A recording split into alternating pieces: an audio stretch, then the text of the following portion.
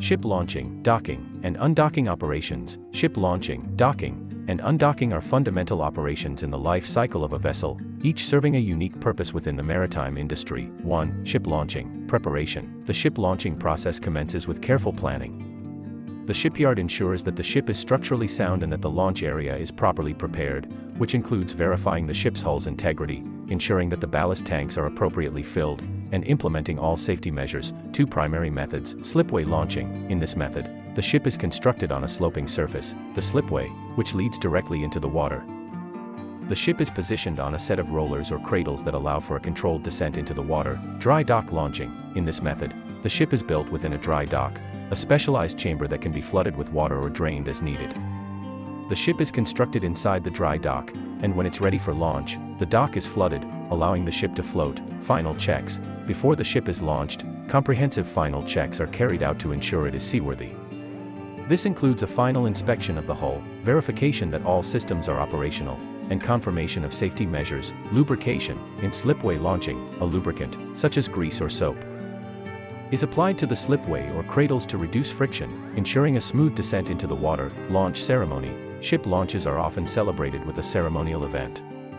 This event may include speeches, the traditional breaking of a bottle of champagne against the ship's hull, christening, and the announcement of the ship's name. Controlled descent. The ship is gradually allowed to slide or be lowered into the water. In slipway launching, the ship moves down the inclined surface into the water. In dry dock launching, the dock is gradually filled with water until the ship begins to float. Retrieval.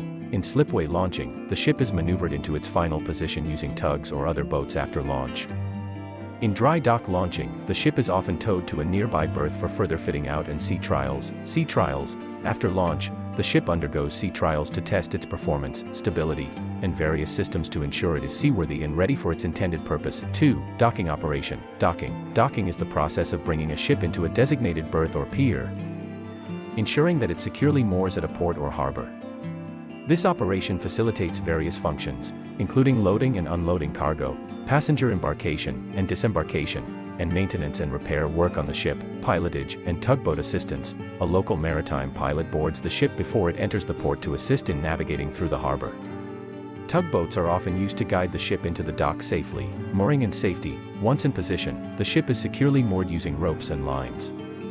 Fenders are used to prevent damage, and various shore services are connected to the vessel. Safety and security are paramount throughout the docking operation. 3. Undocking operation.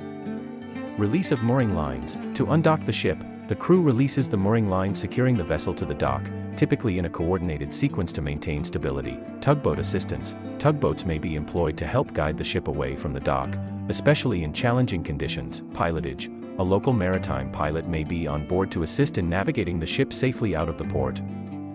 Safe departure. The ship's engines and rudders are used to navigate away from the berth and out of the harbor with precision to avoid collisions. Safety and security. Safety measures are rigorously adhered to during undocking operations to ensure the well-being of passengers, crew, and the vessel. In summary, ship launching marks the birth of a vessel, while docking and undocking operations are integral to the ship's operational life. These operations are executed with precision, emphasizing safety and efficiency to ensure the functionality and safety of maritime trade and transportation.